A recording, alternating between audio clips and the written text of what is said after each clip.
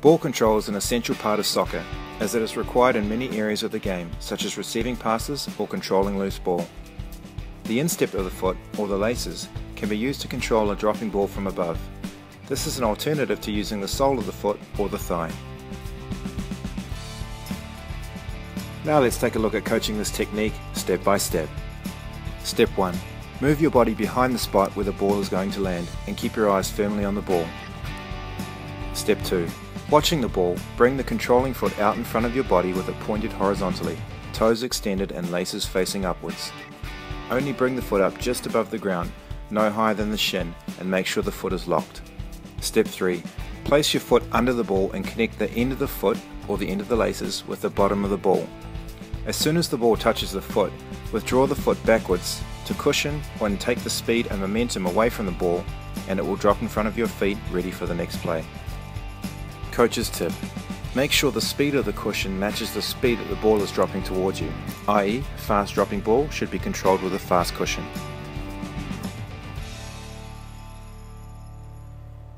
Now let's take a look at how to demonstrate this skill to your young players.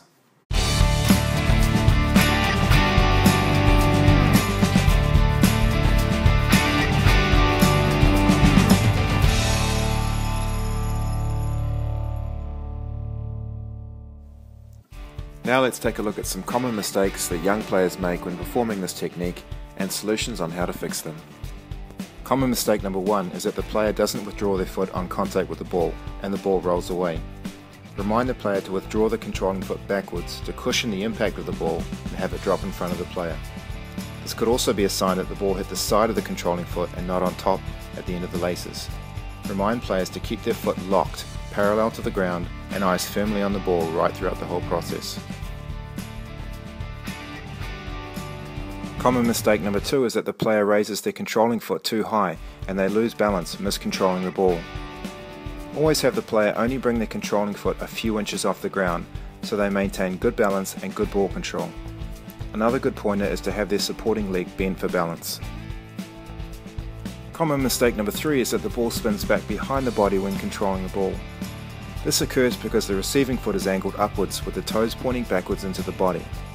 When the ball connects with the foot this way, it curls back behind the body and makes it hard to control the ball.